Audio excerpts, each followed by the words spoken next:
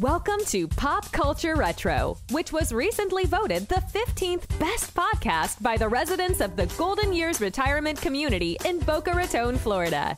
Each show, we'll revisit some of your favorite pop culture memories with insider and outsider perspectives. Now, please help me welcome your hosts, Ike Eisenmann and Jonathan Rosen. Hello, and welcome to another edition of Pop Culture Retro.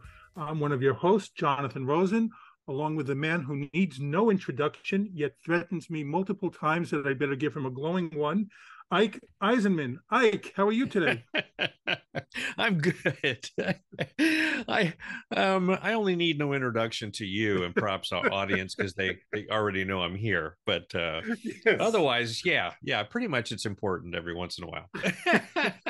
Well, today's topic, which we've been talking about doing for a while, and I'm very excited about it. We've been discussing this since we first started, actually, is 80s mall culture, 70s, 80s, I guess, mall culture, and how much different it was. And kids today, people still go to the mall, but we see movies and TV shows like Stranger Things. Stranger Things depicts it very. They do not realize, I guess, how much of life was centered around the mall. It was like such a huge cultural place that this was the social spot for teens back then. Oh yeah, no, most definitely. And I think it's because it was not, I wasn't a teen at the time, but it was part of my life because I I lived in Los Angeles. I lived in the San Fernando Valley, and I was as anxiously awaiting the opening of Sherman Oaks Galleria as anyone else out there was. And I was that the first mall that you went to? No, not the first mall, because I'd been to malls before. There are several. Malls are kind of all over the place in LA, and mostly they were kind of outdoor experiences. We're all right. You walked in outdoor corridors with plants and all that stuff, and all the stores were tucked in and around the architecture. Well, that's like the strip malls, no? Is that what we were? Strip malls? Yeah, I guess. I guess so. I guess that's what how you'd think of them. They were still the precursor to the big enclosed mall space. With climate control and multiple tiers and all of that. Because I'm trying to think. Culver City was near 20th Century Fox. Actually, the famous Nakatomi building from Die Hard sits right next to one of the oldest mall spaces in LA. I don't know if it still exists anymore or not, but it was an open air area. It's like the first place I encountered the Gap as a store and actually bought jeans from it. So we're going way back, the late 60s.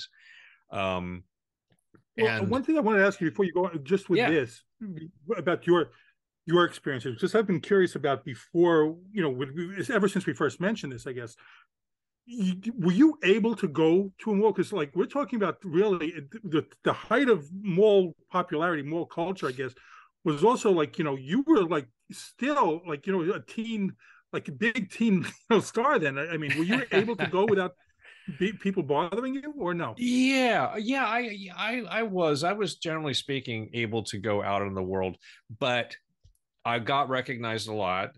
People would approach me and say something. So, just to say hi or, an appreciative exchange or once in a while to ask for an autograph, which was always lovely and nice. But overall, it just made me very self-conscious when I was out, because I always felt like I was being stared at, by somebody. So, but yeah, no, I was able to. It was never intrusive on my life. I wasn't a Leif Garrett. It's like Leif Garrett couldn't go do those things, really. Which is, I don't know. It's a horrible way to live, especially when you're a young person. But so no, yes, I was able to go do that. That was not a problem for me. But it was going to the mall and shopping, or, was really kind of a part of my life ever since I was fairly young.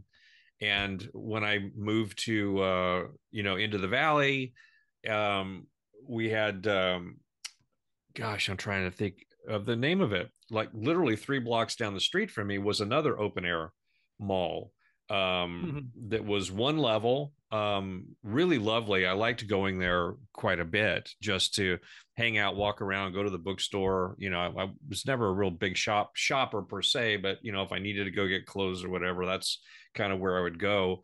And my mother and I used to frequent it, a lot of times. It was just a fun place to kind of go and get out and and hang out and have an enjoyable time. So when the Galleria was in the works, which was again in Sherman Oaks, right at the the western edge of Sherman Oaks, before Encino, Ventura Boulevard and Sepulveda Boulevard. It's like that's a major like cross section there, right near the San Diego Freeway, that the 405 that comes up through the valley.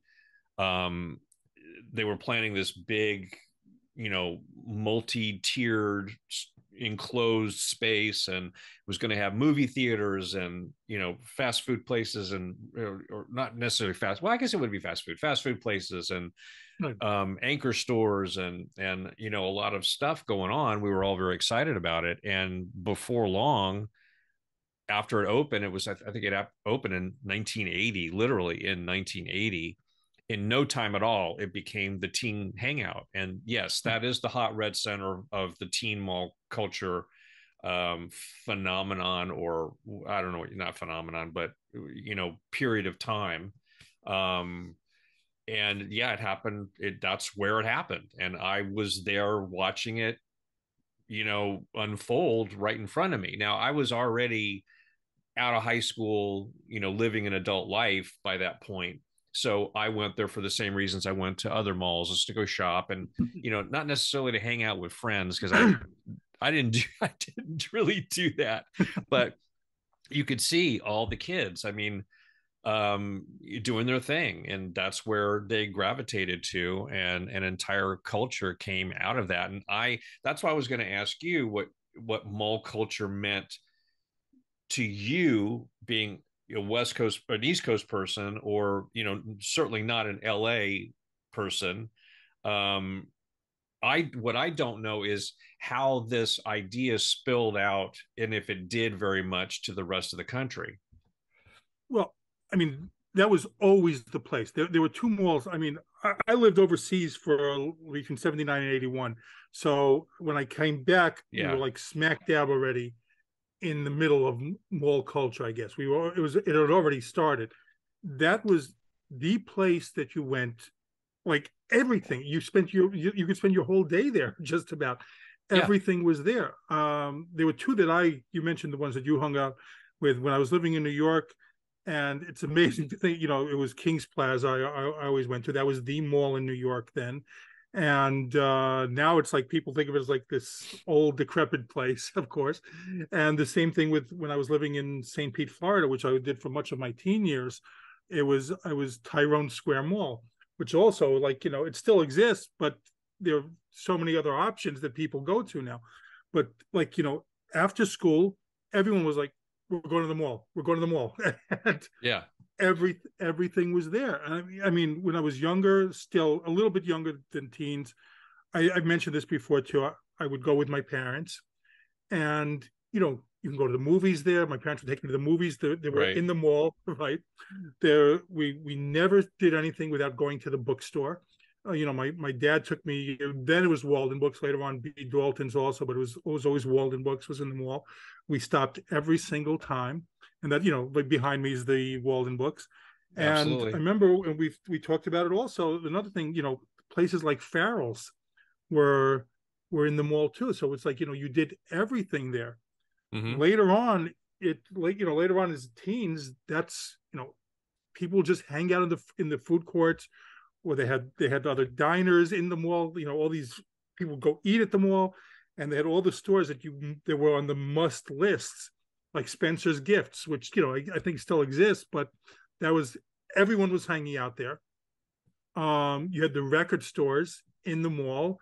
Everyone was going to get the new record, or then later on the new CD. As people were always by the music store. And what's fascinating, besides the other stores, in the music store was Ticketmaster. So whenever a concert came around to town, people flocked to the mall early, waiting outside the record stores for Ticketmaster, because you didn't, it was so much easier to get it there than to wait on the phone and get the busy signal all the time. And people just went to go get the tickets to the concert at the mall, which is like mind-boggling now today, because you don't do anything like that now.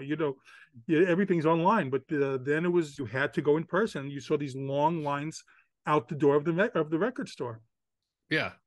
Well, I mean, like you said, you could spend all day there, and it quickly, especially the Galleria, quickly became, their entire business model shifted around to accommodating teenagers. You could eat, drink, yes, go to the movies. The teenagers didn't really shop there necessarily, but yeah, that was where they congregated. And of course there was a arcade, video arcade place. Oh, absolutely. I mean, so really it was a multi-generational experience, and they really figured out fast how to cater to everyone. An extension of this. Yeah. Sorry, but no, an extension of this, and I don't know if anybody will really remember these people. Maybe you do and have seen them, but the mall walkers cropped up. Yes. And it became like an exercise routine where these older, usually generally speaking, women. That still saw happens. a man every once in a while. I'm sure it does. I'm sure it does. But I mean, it erupted out of this whole thing because it was this huge space. It was air conditioned, carpeted floors, and because that was an odd thing. I mean, a lot of them had, the walkways were carpeted and padded, and so you've got these little old ladies in their like one piece, running suits with their, high-end sneakers on, doing their mall walking, and it was a social thing. Then when they were done, they'd get coffee. And it's funny, my wife, Tia, I always feel like I have to qualify her. Tia worked in the Disney store at one, and she said they would be waiting, literally waiting. These mall walkers would be waiting to go into the Disney store before they even opened. That's how early in the morning they were there. So they had, the space as much to themselves as possible. So it was just a whole range of stuff, and it was social, and it was a gathering place, and it was fun. It was just fun. You didn't see a lot of craziness or shenanigans. I don't think I ever saw or heard of a fight breaking out or anything. I don't remember that either, but, so much. I mean, I'm sure there were, but I don't remember that being part of the whole experience, fights like that. It was just a hangout. You saw swarms, like you said earlier, of people. Yeah. And I mean, go ahead. No, you go. No, and like you said, the arcade, it was first going to the mall was like always, to me, like exciting. I don't know what it's stupid to think about it like that, but it was like an exciting thing. Like, oh, we're going to the mall. Yes. Like I can't wait. When I was younger with my parents, or then older as a teen, like when I would go with my friends, it was always like, I couldn't wait to get to the mall. For whatever reason, either movie, like we did movies a lot. I definitely did movies a lot in the mall. But like you said with the arcade, if you had like $5, how many games could you play there, and seeing all the new video games that were out. Yeah. So no, I mean, did you? The mall is. I'm just putting this together, and I don't know if it's analogous or not, but it's like the internet. Okay, you went to the mall and you can do anything. The internet is available where you can go anywhere. You want to look up books, you're tapping on your keyboard. If you want to shop, you're tapping on your keyboard. It's all available, and I think that's what made it exciting, because it was for me too. I really enjoyed going. Like I said, I didn't hang out so much. And maybe I did in a way, because I did a lot of stuff on my own. I'm not playing a miniature violin here, about being a loner, but I was a loner. I loved doing things on my own by myself, but I still enjoyed being around people. So it was lovely to see, all the energy and the people and the comings and goings. But the bookstore, the movie theater and the bookstore were the two big draws for me, because I was not a video game player. I tried really hard, but it just never clicked with me. It was I didn't quite get it, but those were the things that drew me in, and if I needed it, I did need to go shopping for clothes, of course, then that was available and it was nice to do, and you could get something to eat. Which store was your go-to for clothes? I don't know, because there were so many like, I want to call them boutiques, but small stores, aside from the two big anchor department stores at the Galleria were Robinson's and May Company, which no longer exist anymore, and the two brands came together and became I kind of forgot what it's called. Anyway, they blended their names together, and both stores then kind of had all the same stuff. At one point, I did Chess King a lot. I was there. Chess all King. the time. No, you know what? Very good. I was trying to pull that out because I liked Chess King. They had a certain style of clothing that just seemed to work for me, and yeah, it was a little hipper and cooler and trendier than other stores. But I couldn't shop there very much because I couldn't wear those clothes to audition. So I was very pragmatic. I spent my money on clothes that I could wear to auditions, and primarily, and so that's how I dress. So I was a bit of a conservative guy most of the time, but yeah, it's just to bring the other layer of pop culture into this. Two very famous movies were based around malls. But we got Fast Times at Ridgemont High, which was actually shot inside the Sherman Oaks Galleria. So when I watched that movie, I'm going right back to that time for me, because that was the interesting thing about that film, is they didn't have to populate it with very many extras, because they just shot with real people, who were there. But in just doing a little cursory research for the show, I wanted to look up the Galleria and then learned, and I did not know this at the time, but in 1982, Frank Zappa released a song called Valley Girl, that actually talked a lot about mall culture, and specifically mentioned the Sherman Oaks Galleria as it being a hotbed for there was the movie as well, Valley Girl. Well, yeah, the movie came out in 1983. Right. So you've got Fast Times that comes out in 82, Valley Girl the song in 82, then Valley Girl the movie in 83. That was shot at a different mall. I made a note of it. It was the Del Amo Fashion Mall. So they started cropping up all over the place in this incarnation very quickly, because they were very successful spaces, and drew a lot of people, and then being featured in major movies, I'm sure helped to continue to spread the concept to other parts of the country, because otherwise, really how would it propagate? We've got social media now, so everybody knows what's going on everywhere all the time.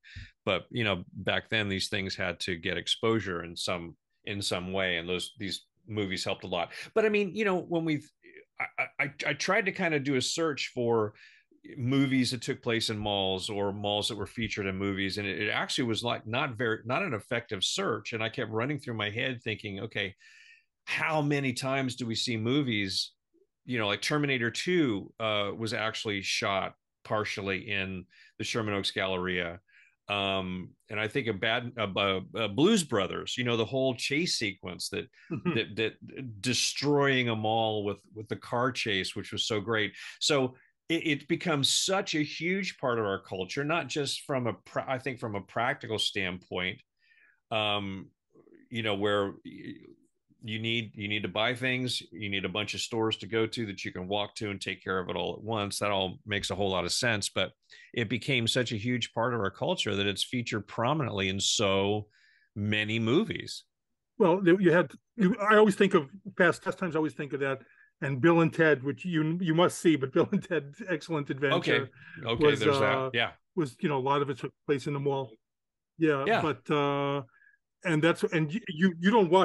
you don't watch Stranger Things though, so you have not seen that. A lot of the stuff Yeah, I takes did. place I the first, at was a it mall. season 4? Is it season 4 that's out now? I think so. Yeah. Yeah. Season 4 lost me. We tried to watch the first episode of it, and we just said this has turned into, I don't know, it's some sort of,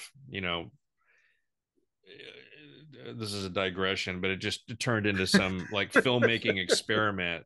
How can we turn it more into Mrs. Maisel than it is going to be a Well, sci-fi we still horror? enjoyed, but a lot of it did take No, place at the mall. yeah, So yeah. it's Which started in season that 3. still brings you back. Yeah, but I'm sorry. Oh yeah, right. yeah. I'm saying this stuff takes me back. Yeah. Oh no, definitely, 100%. And just seeing Walden Books behind you, that was the major bookstore. It was the Sherman Oaks. It was Fashion Square, is what it was called, the one right near my house, um, that I could walk to. But I didn't walk there because it was LA. Nobody walks in LA, and it's so true. Nobody You wants. get in your car and then you find a parking space.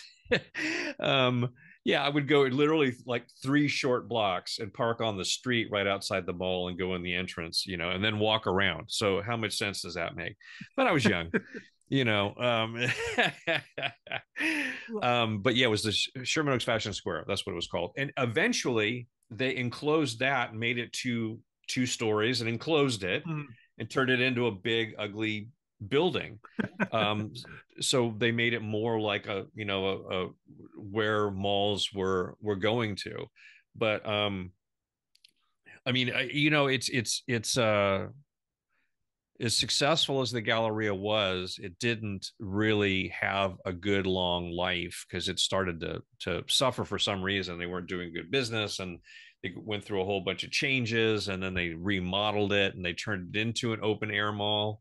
They went the other direction, and made it a mixed use space where there's office buildings and mortgage companies and plus restaurants and higher end restaurants. I mean, I say higher end, nicer restaurants. The movie theaters were still there for a while, and then I guess that the COVID, You go to the movie theaters at the mall a lot, or no? Oh yeah, I did. But I had my favorite movie theaters. I mean, that being a whole nother show, but we can work it in here. When you're in LA, you have some of the best theaters in the world, movie theaters in the world. I mean, from Grauman's to the Cinerama Dome, which turned to the ArcLight, which now I guess is going away, which is just so unbelievably tragic and it is. repulses me at a level I can't begin to tell you. The Egyptian Theater on Hollywood Boulevard, there was, which of course got renovated by Disney, and now Disney First Run Films are there all the time, which I was so excited about because I thought, finally a movie studio is investing in old theaters. Because right. I mean, they were beautiful. I mean, the Chinese theater is like one of the most beautiful spaces. I was going to ask, how is it seeing a movie inside there? Because that's one that I've always wanted. Absolutely fantastic. I mean, one of the largest screens of any movie theater, and fantastic sound system, and just the decor on the inside. It's just hard to describe. I mean, all these movie houses, the larger ones in LA were modeled after opera houses. The opulence was incredible, and watching the slow decline. I mean, the multiplexes that came out, it turned into this whole sterile thing. It's like, okay, you're in a black box. Yeah, you got velvet seats. Yeah, the screen sizes got smaller. They were trying to squeeze more theaters into a smaller space. So you don't get that really grand cinematic experience that you do at the other theaters. So yes, I would go see movies at the mall just to go see a movie. It was convenient. But I tried to hold out. To go see in those theaters. Yeah, because the other theaters, not every movie played in those theaters. There were certain movies that played in those theaters. And so if you wanted to see a movie, you had to go to whatever theater it was available in. And when the movie theater in one of the theaters in Sherman Oaks, this was another kind of really grand, beautiful old theater where I saw it was where I saw Jaws. It was where I saw Close Encounters of the Third Kind, all kinds of movies. Suddenly one day it was closed, and everyone thought it was just to be refurbished. And all of a sudden one day, I drive down the street and they turned the freaking theater into a Gap. It became a Gap clothing store. They kept the theater kind of marquee front to it, but the entire inside was now a Gap store. And I thought, this is criminal. This is absolutely criminal. That saddens me always. I've had the same thing. A movie theater that I used to go to, Crossroads in St. Pete. Later on, it became a church, and I went to so many movies there. I've had the same facade too, and it still bothers me that it was changed away from a movie theater. Yeah, I mean, but I also had.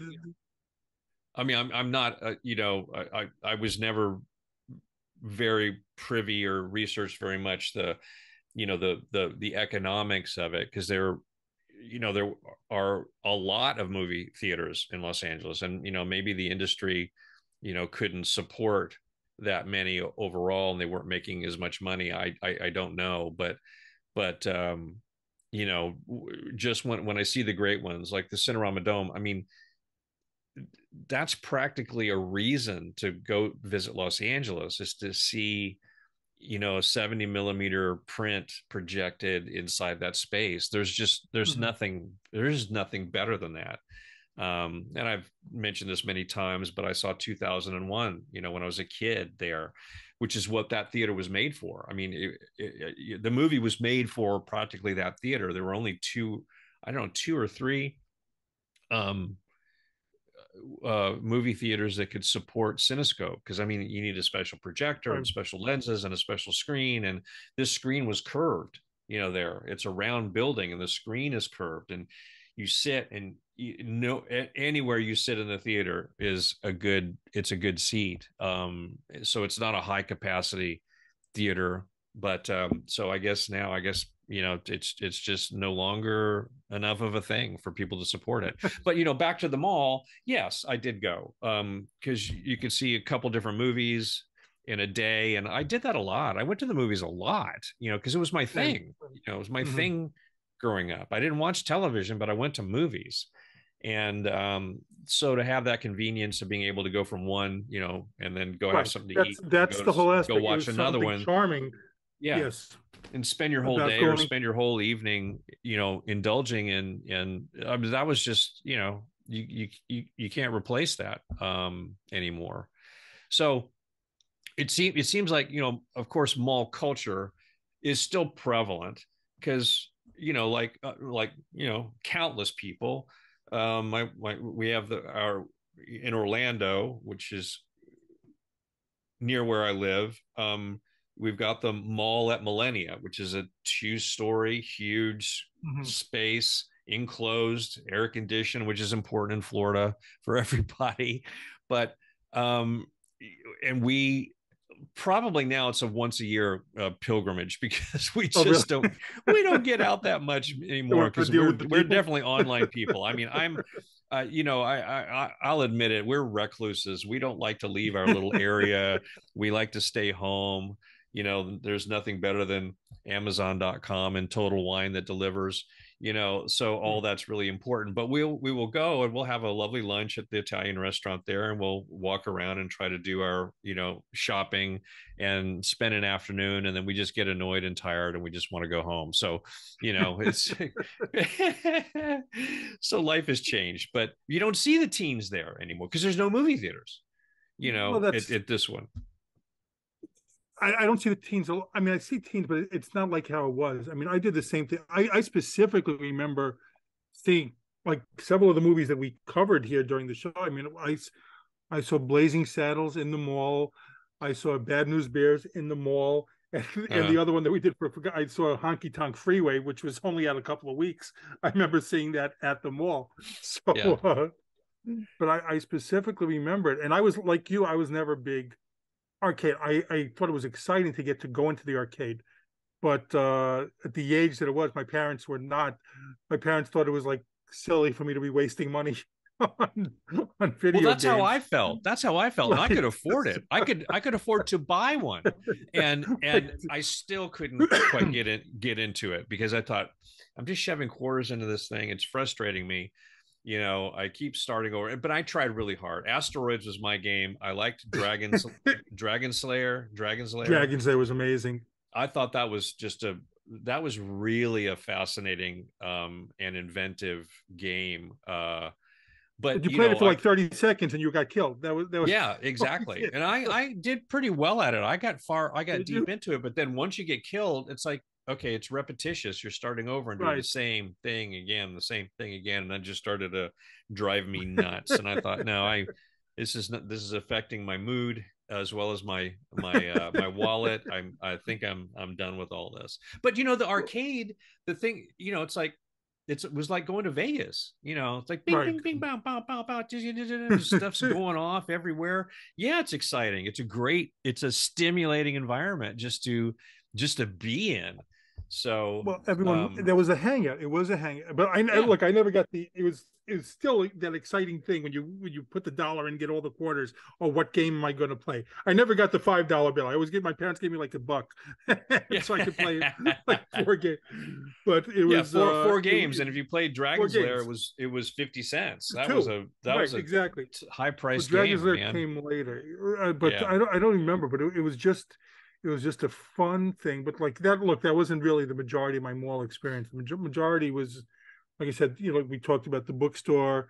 I worked at a couple of different places at the mall, and neither one lasted long. I was working at one little restaurant, and I don't even remember the name of it. It was like some diner type place, and I worked for like 2 weeks. And I have to stay late to go clean up dishes and everything like that. And I was like, no. I was not thrilled with that one. Well, and I worked at the that's Gap so funny also for like, a couple of weeks. Yeah, Stranger Things really does dramatize it well. I mean, not only was it a place for young people to hang out, it was a great place for young people to work. Right. Because you were in a safe place, you were learning all those things, and by and large, all those restaurants. I call them restaurants, fast food booths. The eating spaces were pretty much manned by younger people. So, yeah, it really truly was a culture across the board. It wasn't just the young people that went there to hang out, but the young people that worked there, and just a highly social environment. Well, that was the fun thing. On your break, you get to run out to another store in the mall. You were, like you said, everything was right there. Yeah, that was one of the exciting things. Yeah. I mean, it's a shame in a lot of ways that's gone. There, that time is gone because you're not getting it back. Everything is really mostly done online, and I do like going to the mall now, but I don't have that same excitement. Yeah. As when I was a kid, but it's still more exciting to me than shopping online. But it's just the convenience of shopping online is the difference now. Oh yeah, no doubt. But I mean, it's like the world has turned into my greatest science fiction fantasy, that I ever imagined, which is you can just get everything, Well, the world is like the Jetsons now. Yeah, I mean, totally. So, but that's for me. I don't even know. I'm so disconnected from it all. I have no idea where young people go to hang out, or do they go to hang out anywhere anymore? You kind of you don't see it so much. I mean, I know it happens. There have to be places.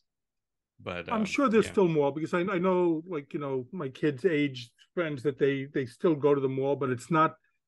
I don't think it's like it's by far not like it was. I mean, it's yeah, far from where it was at that time, because that was really the place, and, like, just everything was done there. And yeah, you don't go to get records anymore. Really, everything's Spotify now, or so you don't get CDs and everyone hanging around in the music store. You don't get, the arcade. Everyone's hanging around the latest video games. So all the big social spots are for teens are not there. right. So it's just like the food court and shopping, really. Yeah, yeah. And you know, it's that old saying, all good things must come to an end.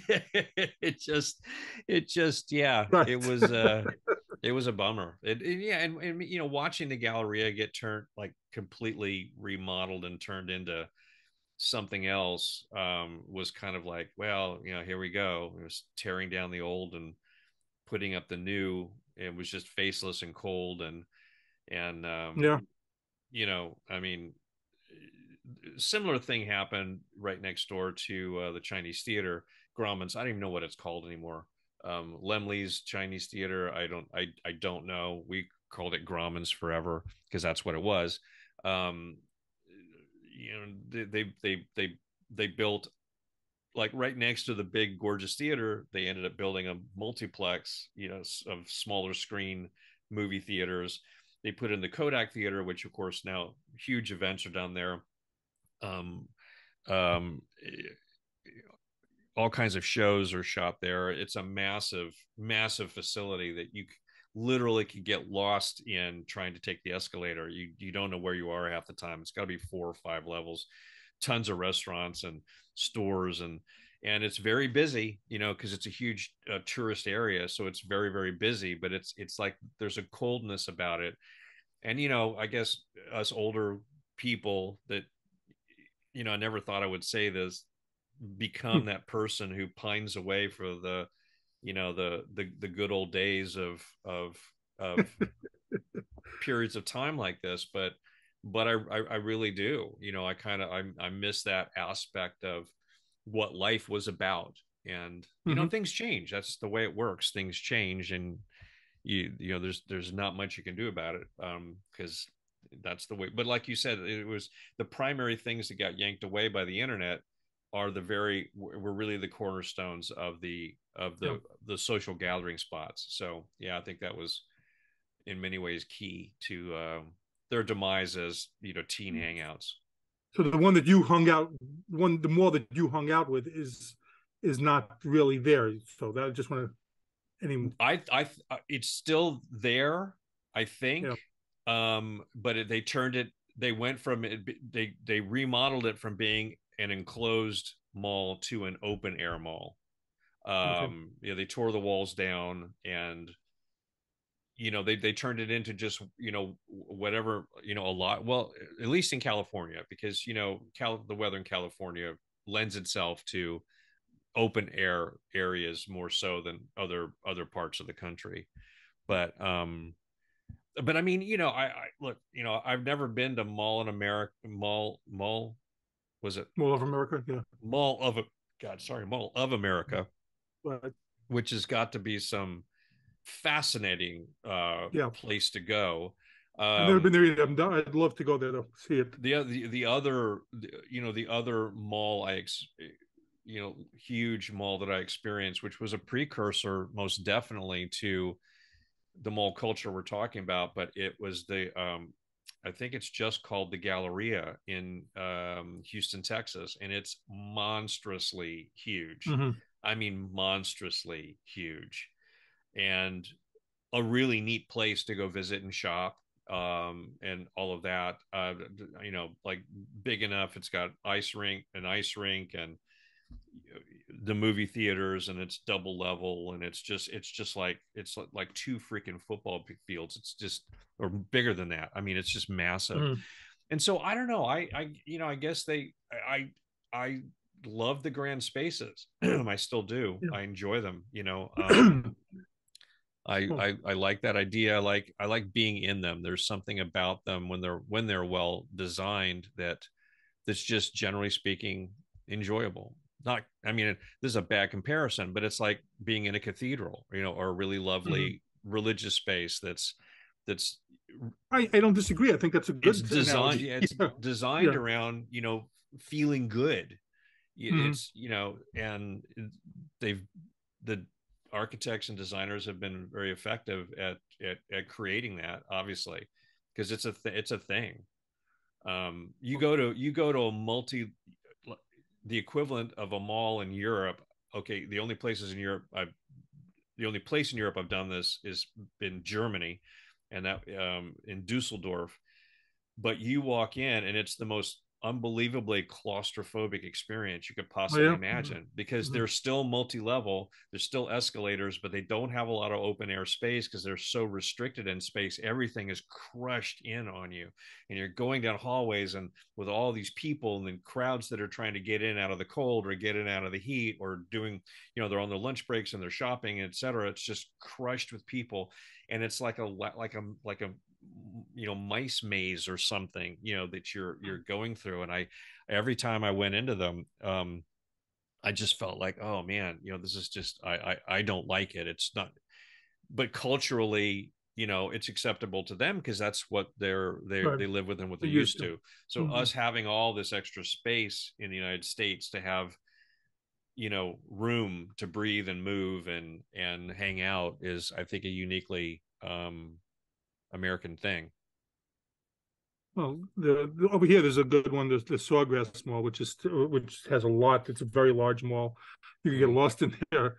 But the ones that I mentioned before, like Kings Plaza in New York, I've not been to it in over, I guess, 20 to 25 years. And it's even back then, already in like late 90s, it was getting really seedy. I don't know how it is now. Maybe it's not anymore. But it's like, I didn't want to go there even. And I have been to Tyrone Square Mall in St. Pete, but, in the past. And it's just like, like anything, perspective. Like, I was so grand when I was a teen, and just, now it's, when I looked at it as an adult, oh, it's really not that big. It's really, it's like, it's not, the mall's not that grand at all, like you said. So, but so it was disappointing. It was still fun just to be in it again as an adult, but it was like not the same feelings at all as when I saw it as a kid. Well, I certainly have felt privileged in many ways for many aspects of my life, but having the chance to actually be in the center of, I mean, just even talking about mall culture, it started at a place that I grew, I attended, that I went to, that I frequented and watched it grow, and didn't even realize what it was until, I look back on it and think, wow, that really was a fascinating phenomenon, and really enjoyable, kind of a very nostalgic period of time in my young adult life, for sure. Well, this was fun. It's always like bittersweet when we do these type of things, these shows. I agree. It's fun to reminisce, and it's sad that it's gone. These things are gone. So. Yeah, I suddenly need a drink. Oh my God. Well, let us know in the comments which, some of your favorite memories of the malls, and which malls that, all of you went to and experienced. And as always, thanks for watching, and please subscribe. Thank you for listening to Pop Culture Retro, where no one was hurt during the making of this podcast.